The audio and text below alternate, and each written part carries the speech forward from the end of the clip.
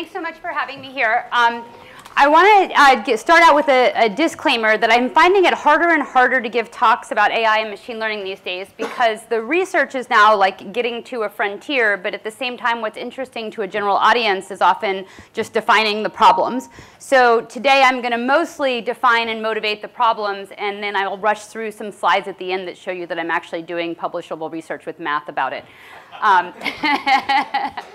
So the bigger goal is to try to use AI and ML to actually help people.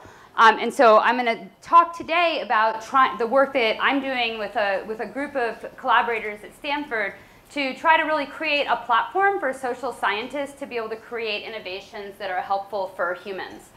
And so just as motivation, many aspects of the digital revolution have economic characteristics that are actually really amenable to social applications.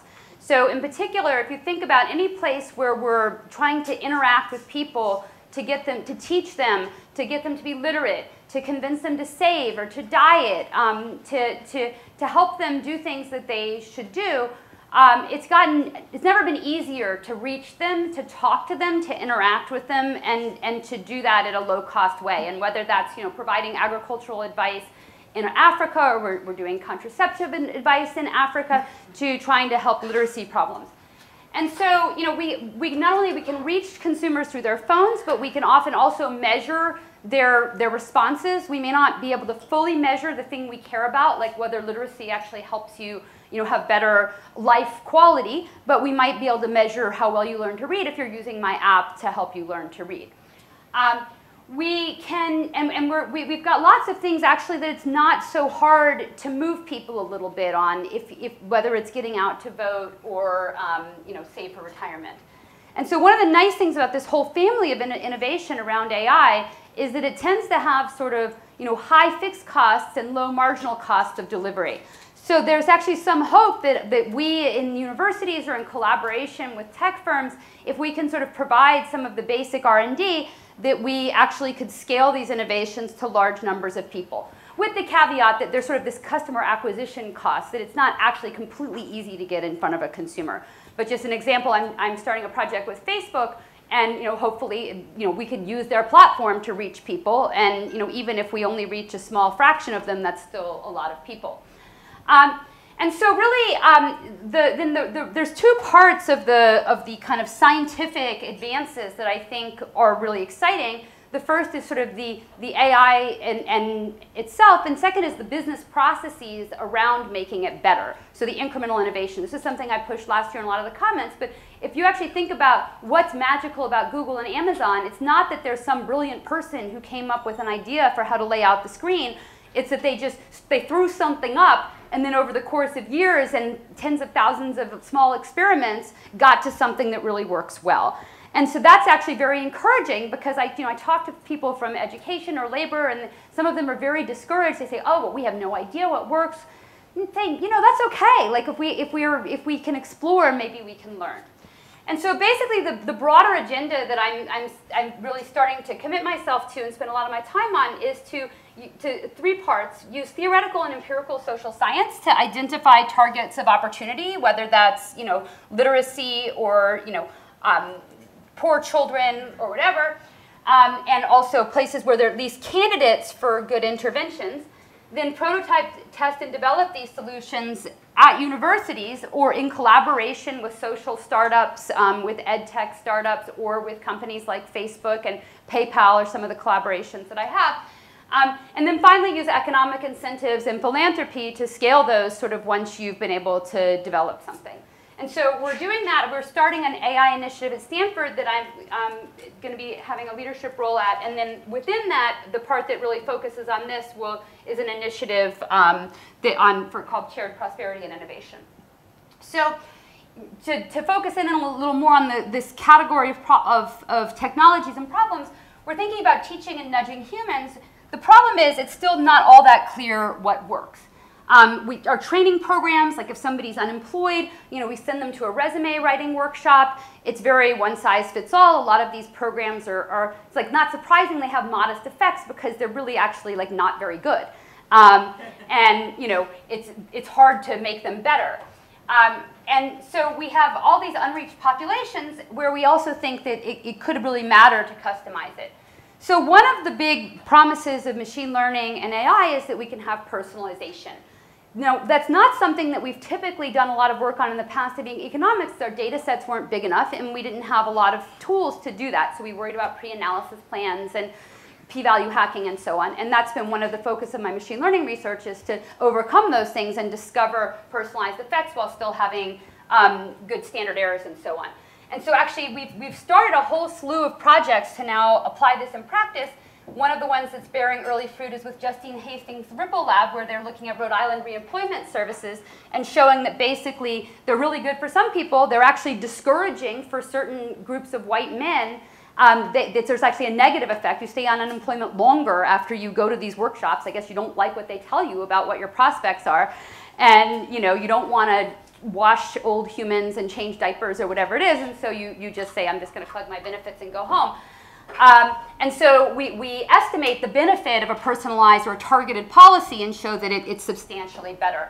And then in progress, like David Brockman at Stanford is using techniques like this for voter mobilization in this election period. We've done historical analysis of voter mobilization in Gerber and Green. I use that for teaching. We've revisited the GAIN experiment in California for targeted application of it. We're working on a project with the World Bank. I'm working with Julian Jameson and Bert Osler for using these types of methods I'll talk about to try to learn how to give good contraceptive advice to young women in Africa. We're working on a charitable giving project, potentially with PayPal. Ideas 42 is another big organization that Sendhil Mullainathan was starting, and with Jan Spies and some others, we're trying to put these ideas into practice with a lot of their socially focused experiments. And so the goal here now is to build a set of tools that really makes this work at scale. So before we think that we can just take something off the shelf from Google or Microsoft or Amazon, it's actually the case that even those firms are really actually not at the research frontier. So my husband, Hito Imbens, just changed the way that Amazon does its A/B testing, and all the experimentation at Amazon is going to be different because of that. Economist, one of my former students at Facebook, is changing the way they're evaluating experiments at Facebook. A lot of that has to do with incorporating the fact that they were evaluating tests as if each experiment was in isolation, but in fact they're running 10,000 of them a year, so maybe you should think about it a little differently. So there's actually a ton of questions on the research frontier, even for the tech firms. And actually only the most advanced groups and the most advanced tech firms are really using the state of the art, or what we think of as the state of the art. So there's a few examples, there's a group from Microsoft Research that has done this. There's some Facebook and so on, but it's really actually not as sophisticated as you think. So part of the agenda is to push out that frontier and make it more off the shelf so that then we can take those techniques into the social context. And so the big project, which I'm going to tell you just a bit about today, that I'm working on with my lab at Stanford, is basically a platform for what we call contextual bandits. And it's intended to be more targeted towards these social science applications. And so the idea is that if you're going to go out and do a field experiment, or maybe your field experiment is sort of digitally delivered, you may not know, first of all, what information is actually relevant for personalizing my experiment. What data do I need to gather about people in order to know how to assign the policy? So you might think of 100 different things that could matter, but you don't know which of the 100 are important. And you can't ask everything. It's expensive to gather data about people in many contexts. And I don't know the personalized policy. I don't know the mapping from people's characteristics to the treatment I should give them. And so even if my ultimate goal is to go out and do this with real people, which maybe I'll do this on PayPal customers, or I'll do this on Facebook customers, in my research phase, I need a way to prototype this and sort of narrow things down. And so our platform basically allows you to run mechanical Turk experiments or Google Surveys experiments, and then use what's called contextual bandits to try to learn a personalized policy that you could then sort of deploy at larger scale. And so that's this big software project we're working on, and along the way we're writing papers to fill in the gaps in the literature. So when I think about what are the goals of Bandits, well, we start to think about randomized experiments. So of course, randomized experiments revolutionize policy analysis in fields like development by providing credible evidence about what works. So what's wrong with randomized experiments? Well, the thing with those is that you have to like spend a lot of time figuring out what you're going to test, and then you spend like a year testing it, and then you come back and most of the time it doesn't work. So it's not a very rapid innovation cycle. And actually talking to firms in ed tech, they're like, yeah, we kind of are moving away from some of these randomized evaluations because it takes so much time and it's not really actionable. So what they would rather do is sort of be more nimble and be able to learn faster. So, of course, as I mentioned, in tech firms, basically what they do is lots and lots and lots of small experiments to make projects better, but it's still most commonly done as a sequence of individual randomized tests rather than a fully dynamic experimentation. And so what Bandits do is basically allow you to start out with many, many arms, and then as you learn which arm is working well, you allocate more people to the arms that are working well, and you discard the ones that are working badly. And again, you know, Facebook is using this in production for some things. There's a platform that some Microsoft researchers used for MSN. Google has a platform for advertisers to optimize with this, but it's still actually not as common as you would think to be used in practice. So bringing this into social science, actually, unlike most of our whining about machine learning, oh, it's all about prediction, it's not about causal inference, this is actually one where we just collectively missed the boat. This literature frames it as a causal problem. They frame it correctly, kind of from the start. They are solving a causal inference problem, and they are using economic trade-offs. They're actually smarter than our experimenters, who are just thinking it from a purely statistical perspective. They're instead actually thinking about there being a loss function for the people in the experiment, and we're going to balance exploration and exploitation, which is the way a sensible economist would set this up. Now, they did actually skip a few things, like they didn't read econometrics, so they actually have left some room for us to improve it, but they actually figured out a fair number of things as well. They're good enough. We've had almost no attention to this in economics, which is just kind of a travesty. So what do we need to bring this into economics? Well, in some sense, we can just use it off the shelf, but there's a few things I think are missing. First of all, incorporating real-world considerations and objectives. So if I'm going to run an MTurk experiment, I actually have like a couple $1,000s before my dean would start complaining at me for a specific experiment. You know, so I've got a budget constraint, and the people answering questions, their time costs money, and so on. So I want to think about what's the most I can learn within a fixed budget. I might also have a goal not just to what the machine learning people focus on is the regret in the experiment. So they just want to average up the utility of all the people in the experiment, but usually my experiment is actually just a stepping stone to something else. So I might put more weight on the future and also think about testing hypotheses at the end. Like my whole project is going to get canceled and I won't get published if I can't test a hypothesis at the end. So maybe I should put some weight on my statistical power to test an interesting hypothesis, which would then justify going to the next stage. So these are all things that are not really part of the machine learning literature here. And then there's just the fact that the whole machine learning literature here is a bit of a mismatch of heuristics, and as a social scientist, you would have no idea which one to choose. So just to see what the problem looks like set up, and now this is when I'm going to go really fast through a bunch of math, but I'll try to still be coherent. Just to get an idea of what this is really about, we can think of there being M arms. These are all different treatment arms, so it could be different emails that you would send to people, or it could be different ways to convince people to save for charity.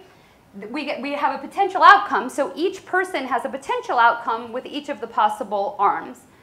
And that can depend on covariates. So the thing that makes this problem actually especially hard, and that's where the econometrics really starts to matter, is that if I want to do it in a personalized way, then actually I'm trying to learn a function, not just learn which arm is better on average, but I'm trying to learn a mapping from people's characteristics to the arm that's best.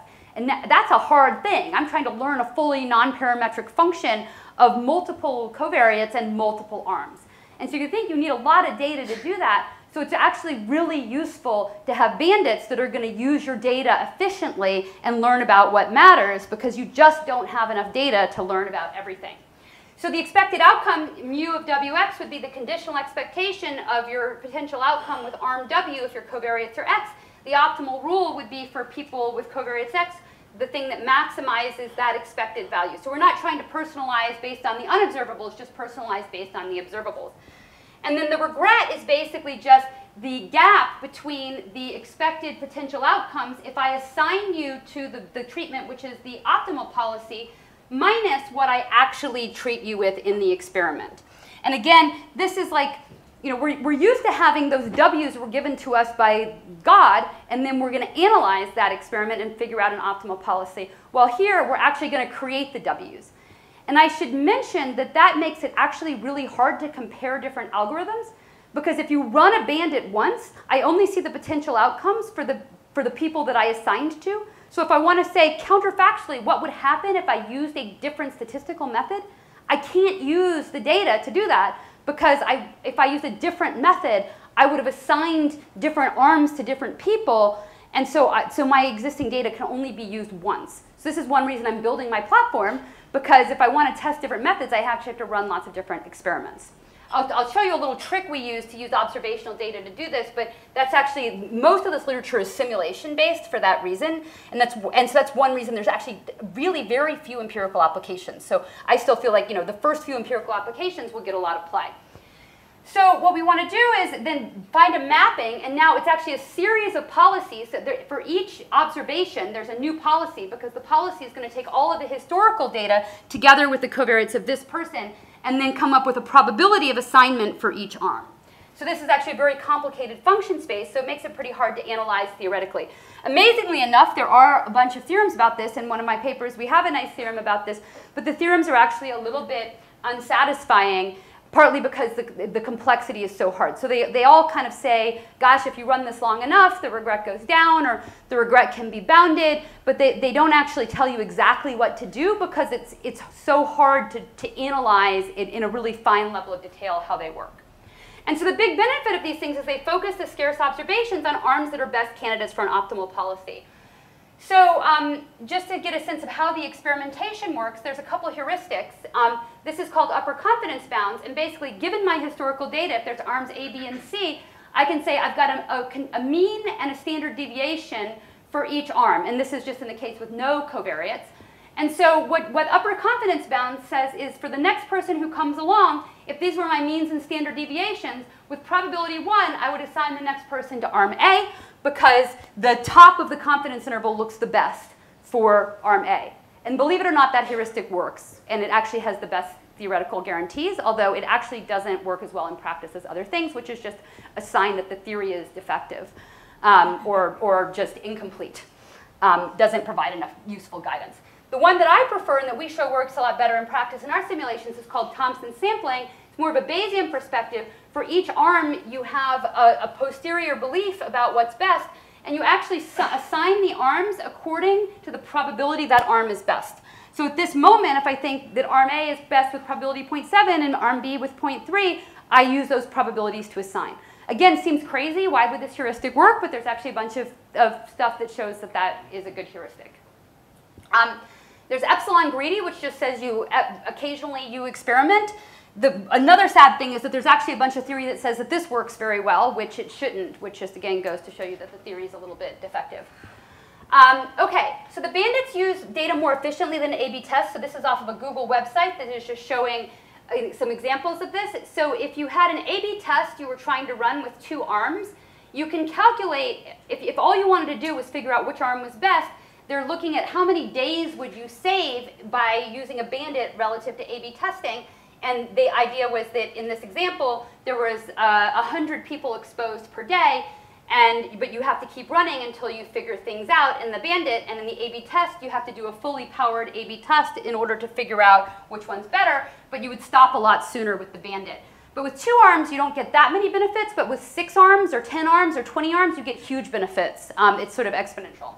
So this is just an example of, it takes 2 years to do 6 arms, and usually most of the time less than 100 days for 1 arm.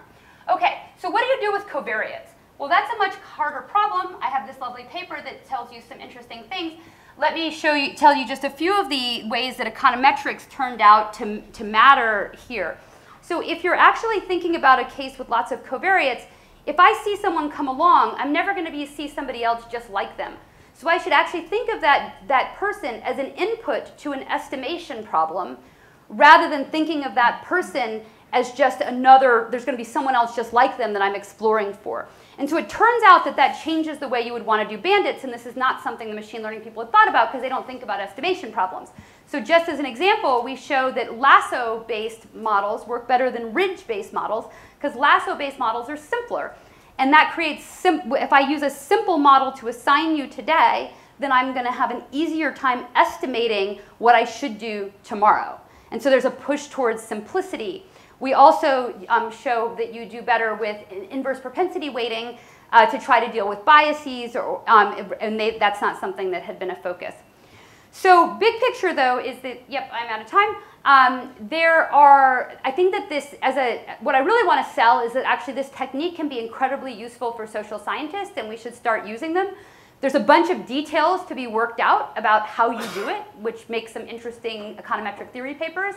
But ultimately, you should hope that we kind of sort those things out. But in practice, it's actually, I think, going to be a very interesting tool. And we're getting a lot of inbound interest from all sorts of different public policy organizations and firms that are interested in trying to apply this in practice. So I hope the economists get on the bandwagon and start getting involved in this area. Thanks. What are the implications for the economy? And this paper has, in some sense, a very different focus, which is like, for starters, how can economists help improve the AI methods themselves? And I think relatedly, how do we think about using AI methods as a tool for scientific discovery? So I think it's very nicely complementary to the other papers on the panel. And so the specific problem that she's examining, Contextual Bandit, is an elaboration of a classic problem, multi-armed bandit, which stemmed actually from World War II. Here's a quote from the Journal of the Royal Statistical Society, where the suggestion was the problem was so hard they should take it and drop flyers over Germany to waste the time of all the German scientists. And as someone who was born in Germany, I've always wondered to myself, like, what would have happened? Imagine the German scientific talent that would have been deployed to this problem. We would have people like this, even people like this. Who knows? Maybe Susan's paper would have been rendered obsolete decades ago had they actually done that. I think Susan talked a little bit about why this is a hard problem. And so sort of one high-level thing to say about her paper is I think there are lots of details that she didn't go into in the short presentation, but I think one sort of high-level takeaway from this is it's a really nice illustration of the value of sort of cross-fertilizing ideas from econometrics into machine learning. And I think Susan and Guido and their Stanford team, I think, have been real leaders in illustrating the power of that approach. And I think there's lots of other work to be done there. What I wanted to do is spend a little bit of time talking about some of the different applications then that you might think of for these methods and some of the other issues that arise.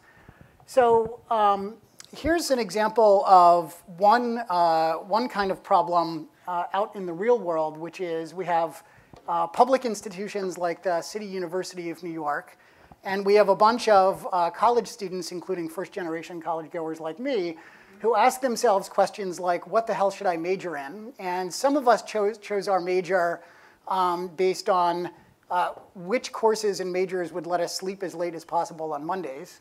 I can't remember if this was from my freshman or sophomore year, actually. Susan mentioned one of the constraints in applying machine learning methods to social science problems historically has been limited data. But as government agencies are becoming increasingly good at digitizing everything, that's becoming less of a constraint. If you think about the CUNY application, they have 274,000 students per year, nearly 1,800 different academic programs. Something like 80% of the CUNY students went to the New York City Department of Education. So we have all of their longitudinal information about what courses they took and how they did in those courses. And so you can bring a very long data set, a very wide data set to bear on this prediction problem. So I think one of the sort of the interesting things to start to think about then is what happens when you start to take these machine learning tools from the online digital environment to the real world, or I guess what software engineers have come to call meat space. And if you think about treatment arm assignment in an online digital application, it's like Amazon decides to show you ad A versus ad B. using the observable X's of customers, because what else could Amazon possibly do? Compare that to the situation of CUNY, right, where you have historical data on student course selections and various subsequent outcomes, all of it self-selected, right? And this creates a long list of problems that become very familiar to economists, right? And I think this is not exactly Susan's paper, but I'm sure this is going to be on the agenda, right? It's critically important. There are some papers on this in computer science, but I find them very unhelpful. And I think I've been trying to reflect a little bit on why the computer science literature is not so helpful on this. And at least most of the computer science papers I read have the flavor of, here's a method, then let me find a data set somewhere off the web that just lets me illustrate my method, rather than being really deeply immersed in solving the problems themselves. And so I think the immersion in the problems, I think, is one sort of source of comparative advantage for economists in working on these methods, even in terms of developing the methods themselves, not just applications. I think another example of something that comes up that's new when you move from the online environment to the real world is, imagine like Amazon's problem or Facebook's problem when you think about what the outcome is in a contextual bandit problem. It is something very straightforward, like does the person click through the ad, right? Now imagine you're going to build a recommender system for CUNY. What the hell is even the outcome, right? I think if you introspect on this for 5 or 10 minutes, you can think of probably 5 very reasonable outcome measures that you could define for this prediction problem. I think there's a very important sort of insight here is, like, imagine that you're actually going to do this for real and build a recommender system and feed it back to CUNY students. You get the choice of outcome wrong, you can build a recommender system that actually ruins people's lives, right? And I think in a paper we had come out earlier this year, we call this problem where you're predicting one thing, but a broader set of outcomes goes into the person's utility function as omitted payoff bias. And I think this is something, obviously, that economists are particularly well positioned to think about and worry about. Let me use the last sort of 4 minutes that I have to just talk to highlight the richness of machine learning for the types of applications that people in this room tend to think about. And let me just, to highlight the richness, let me actually stay very narrow just within the higher education space, right? So here's a different sort of problem that CUNY worries about, which is who the hell are the students who show up at CUNY in the first place, right? And so for instance, Carolyn Hoxby and Sarah Turner have done a bunch of interesting work pointing out what seems to me like a very important social problem of high-achieving, low-opportunity students, poor kids who are doing really well in high school underapplied to their colleges. So now imagine that you're an admissions officer at Baruch, which is one of the most selective CUNY campuses, and you're trying to find these kids. You have access to the entire CUNY applicant pool. Can you go through and find the kids who are not applying to Baruch, but who would do really well at Baruch? So that is a simpler problem than what Susan's trying to address in the contextual bandit setting, but still super important, right? This is like garden variety machine learning that is mostly about just getting the rank ordering by predicted success at Baruch, right? But even there, we start to see some really interesting methodological questions where econometric intuition is really important. For instance, especially given what's going on in the news right now, for instance, should this algorithm that Baruch is building to find the high-achieving, low-opportunity kids have access to race and ethnicity for the applicants? Okay, and so there's a huge literature in computer science devoted to starting from the presumption that the answer is unambiguously no. And I think the answer is not actually as straightforward as that. So let me show you an empirical example of this. So you can imagine predicting, suppose one thing a college wants to do is admit kids who are not going to flunk out at the school. So you want to minimize the share of kids who will have low GPAs if they come. You can imagine using 3 different prediction algorithms for GPA, race-blind algorithm. Another thing that lots of computer scientists argue we should be doing is orthogonalizing the predictors to race before you feed them into the algorithm. And then a race-aware algorithm, the sort of thing that the fat ML community says you should never, ever do if you care about fairness. And so then you can imagine building a prediction tool with these 3 different algorithms And then you can imagine saying, what are the admissions outcomes that would result under different diversity goals? So I've got a different threshold for white and African American applicants. I can set those to whatever levels I want to get whatever diversity composition of the incoming class that I want.